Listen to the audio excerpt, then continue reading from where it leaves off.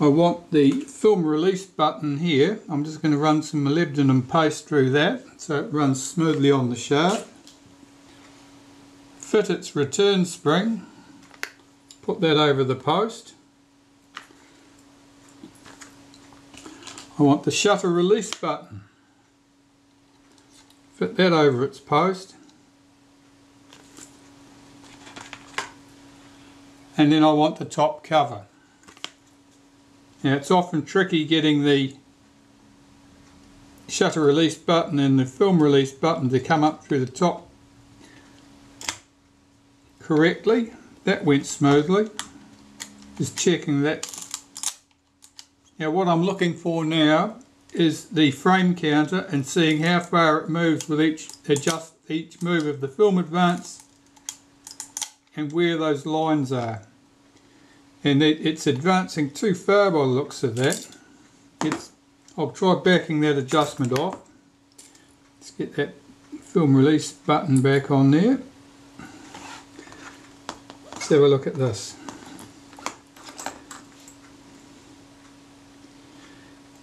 Yeah, I think that we can actually extend that out slightly, might be the answer in this case.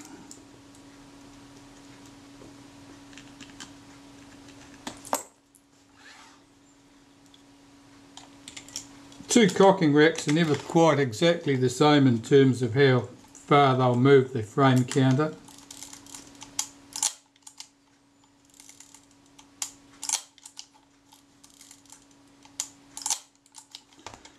Just a little bit more, I think.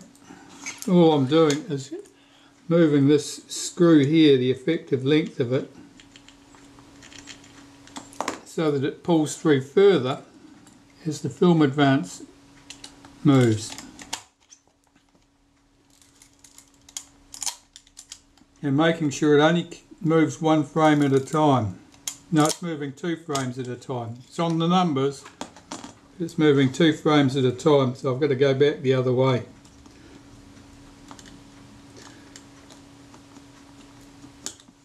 If it moves 2 frames at a time, your 36 shot film's only going to deliver 18 shots before the camera decides it's at the end of the film and locks up, which isn't much fun. That's pretty close there.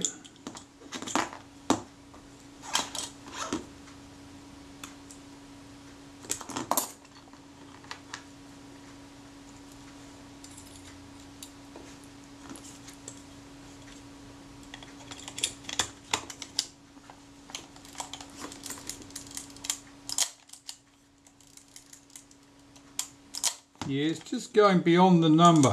So I've got to wind that screw in slightly.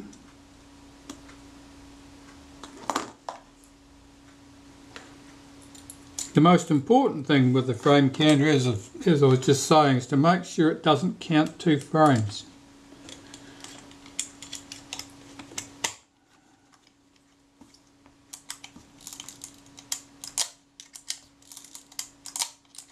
Okay, that's spot on. Right, I can put the screws in the top cover. Here we have 3 chrome plated screws to go in, of course. And we've got 1 free chrome plated screw, which will be going into my spare parts boxes.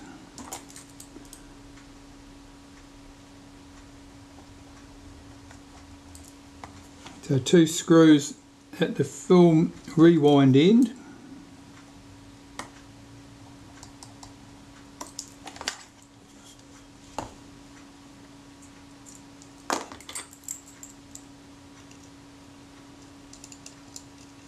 One at the top cover there. I'll check that frame counter again. Sometimes it moves slightly as when the top cover's fitted down.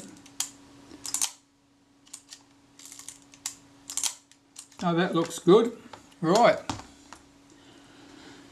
So I've got the rewind ready. I put the little bush on the top.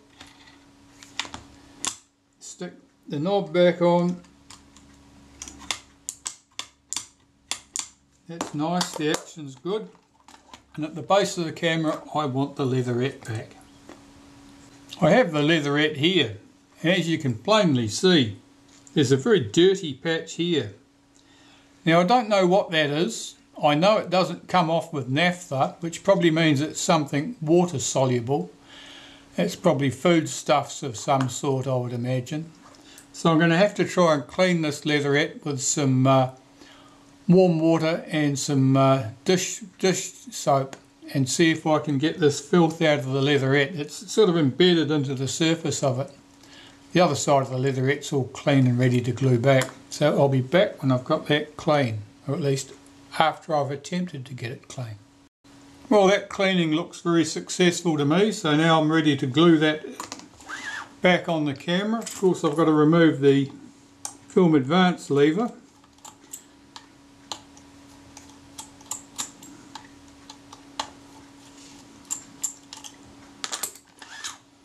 And get some adhesive on this leatherette.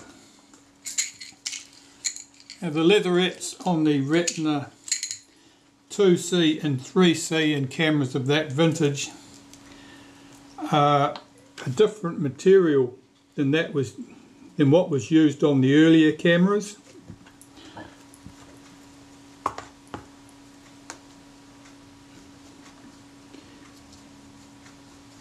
It often is in better condition, notwithstanding the fact that it's 5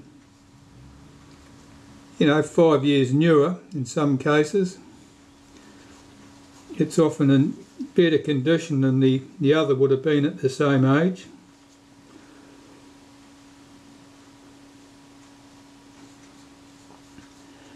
The plastic must be subtly different. It seems to be less affected by solvent,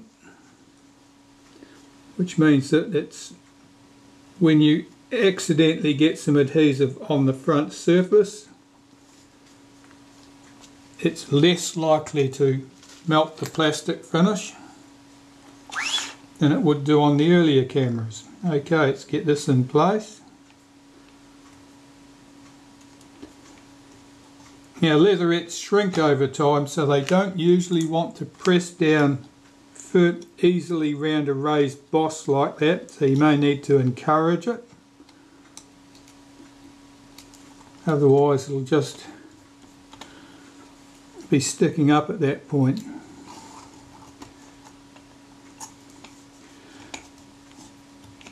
Avoid the temptation to put too much adhesive on there. If you've got glue on there and it's runny, it will certainly run down in and cause problems. I can put that lever back on there now.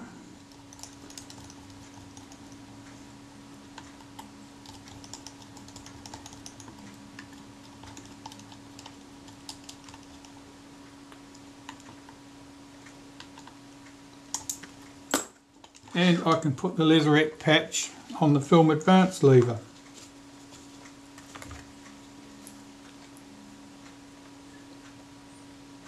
This needed a fair bit of cleaning. It was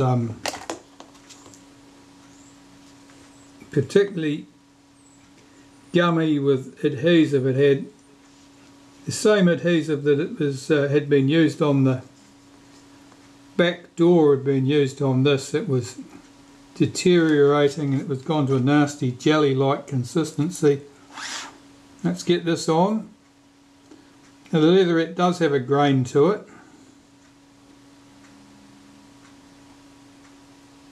So try and align it with the grain in the bottom of the camera. And now I can put the back catch release cover in place. Got the screws.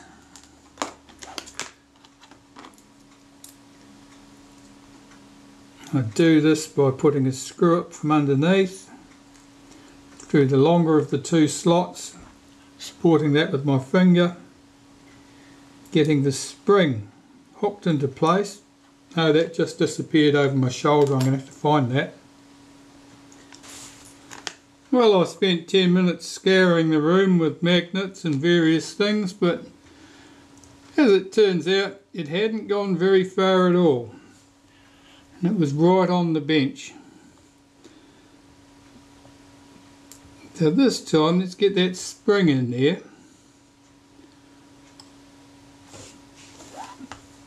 Get this on here carefully and get the screw down. That's the wrong screwdriver. Check that it works. All appears to be good.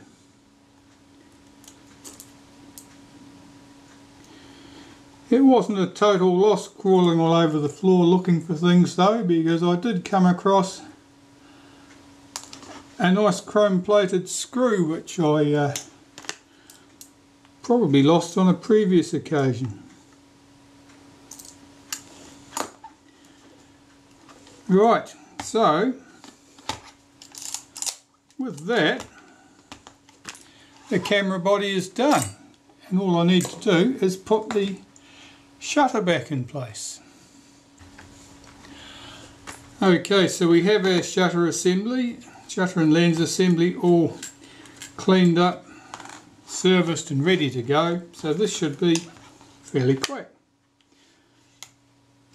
Check this is all back at the infinity position. Now rack that out forward to the forward focus position. Fit my shutter assembly in place.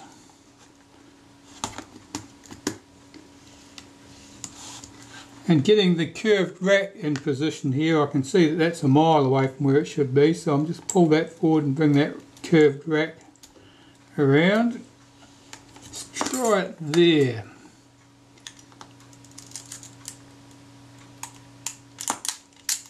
That's good. I can hear that shutter cocking before the film advance stroke finished, but only just. There it's cocked.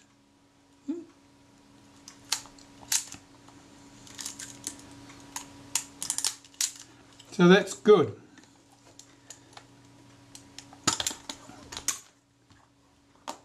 The retaining ring just goes in from the back. If I can get that started, that'll do. And I've got my tool here.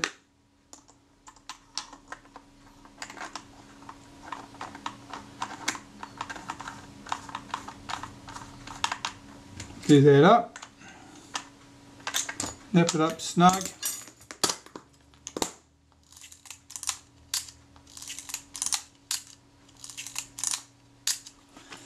Any final adjustments? Well, one thing I need to be sure of is that the point at which the shutter fires is the same point in the stroke of the shutter release that releases the film mechanism so you can wind on to the next shot. So I'm going to squeeze the shutter release very slowly and see if I can pick which action happens first.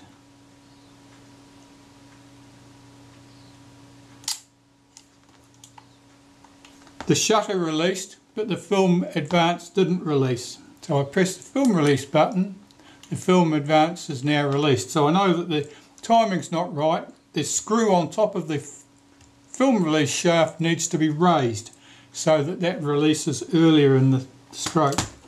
So we'll have the rewind back off.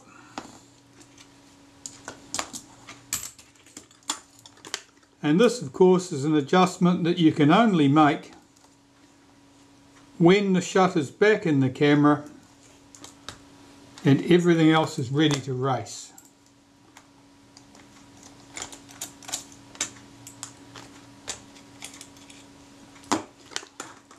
So I will unscrew that screw on the top of the film release by half a turn, because I judge it to be that's the sort of adjustment I think I need there.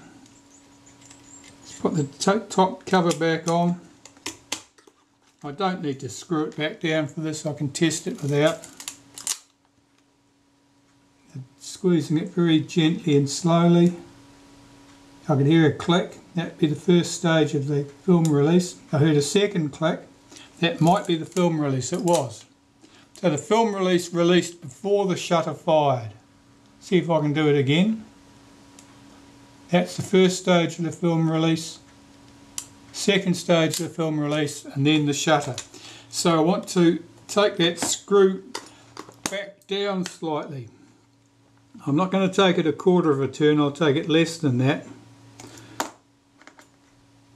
and see what sort of result we get. This is not an adjustment that you should expect to get 100% good all the time. Ideally you want to release the film slightly before the shutter fires. That's the film release, and the shutter fired at the point that the film release second click would have happened.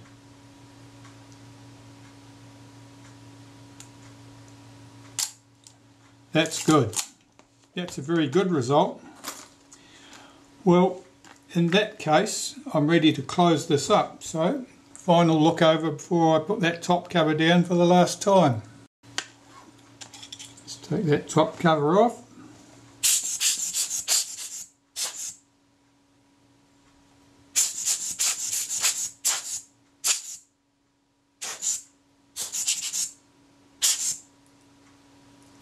Check that it's free from fingerprints on the rangefinder, front and rear. There's no loose dust. Get the top cover back down. Fit the 3 screws.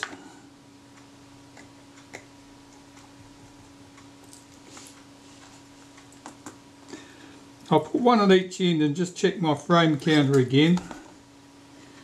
Make sure I've got that adjusted as best I can possibly get it.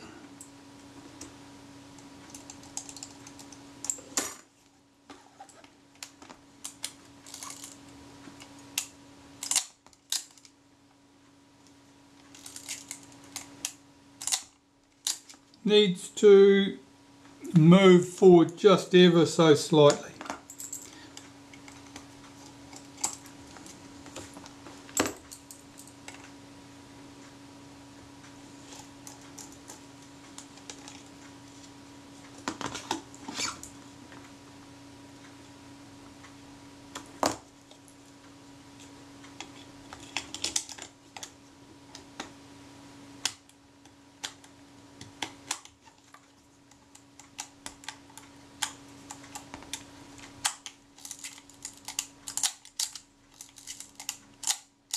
Yeah, that looks better.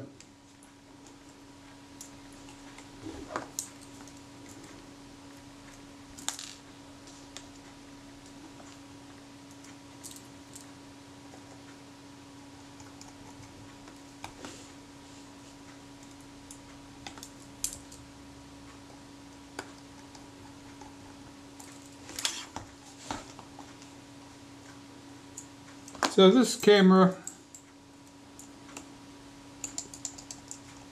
certainly needed a little bit of work, but it wasn't terrible. The shutter cocking rack was obviously its headline problem. Other issues were fairly minor by comparison.